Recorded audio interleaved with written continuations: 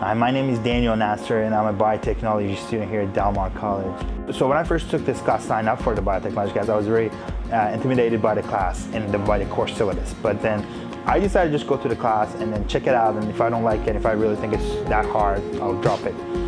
Long story short, after the first week of class, I fell in love with the class, and that was the moment I realized this is what I really love.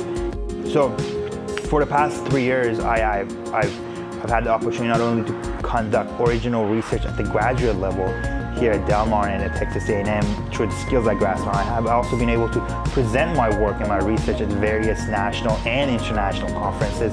And I remember first when I came to Del Mar College, I remember the slogan, it was like, dreams delivered.